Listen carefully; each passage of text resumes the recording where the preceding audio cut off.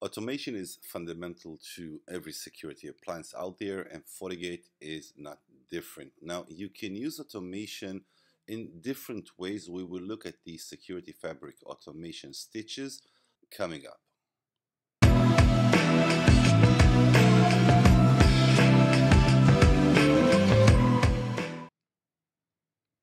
The idea behind automation stitches is quite simple. That is, it is very similar to if this then that.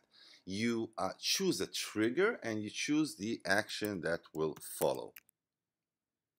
So let's create our first stitch. Let's name it reboot. The trigger is the machine that has just rebooted, and the action can be one thing or several things. We will choose two. The first one is CLI script.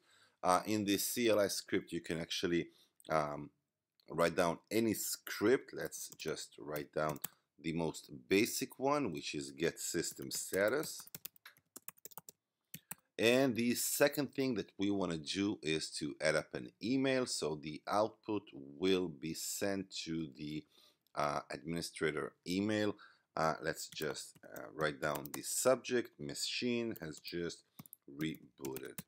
All right, so that's our first stitch. Now you can create stitches with schedules. So for example, you can create a backup stitch. Here we will schedule an event which will be the backup. It will happen weekly in 12 o'clock and on Sunday when no one works. Now the action itself will be a CLI script, and the CLI script will be the execute backup config USB. Let's name it backup. We can also add up the password for that backup. Now, the idea is that you actually can do a bunch of things using the automation stitches that will help you to offload different tasks as an administrator.